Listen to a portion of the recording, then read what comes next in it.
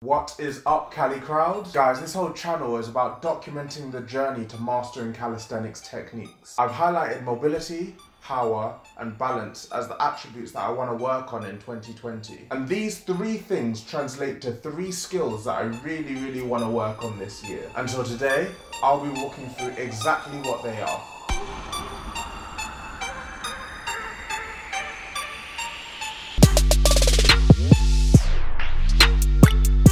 If you would like to join the Cali Crowd and be part of the motivating community that we are building here, be sure to smash that subscribe button and ring the bell as well so you never miss out on a Cali To The Crowd video. You wouldn't build a house on sand, you can't run before you can walk, and you shouldn't fire a cannon from a canoe. The theme of this year for me in my calisthenics journey is really going to be about building foundations. As I mentioned, there are attributes that are really desirable when it comes to learning how to do calisthenics techniques, and there are skills that will really help me unlock those attributes. The first one I mentioned was mobility, and the skill I'm going to use to help me build that is the L-sit. This is one that I've really hit the ground running with. I've already started my L-sit progress diary, and quite frankly, I am so glad I started with this skill. Training for the L-sit has already forced me to address poor hip and shoulder mobility, and it's humbled me when it's come to pushing strength. If you haven't seen my L-sit progress diary, definitely check out that playlist by clicking on the card. The second aspect of calisthenics that I want to work on in 2020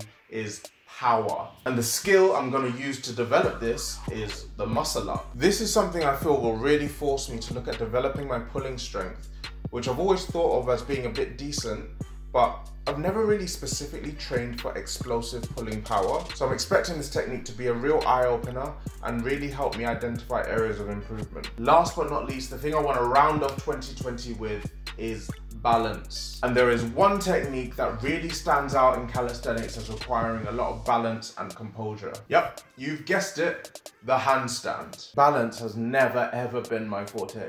Learning how to free handstand will not only force me to look into this, but will make me more aware of my body and improve posture. I also like that it will help continue to drive the gains I'll acquire from learning to L-sit, and couple that with strength built with moves such as the muscle up. This is probably the technique that scares me the most.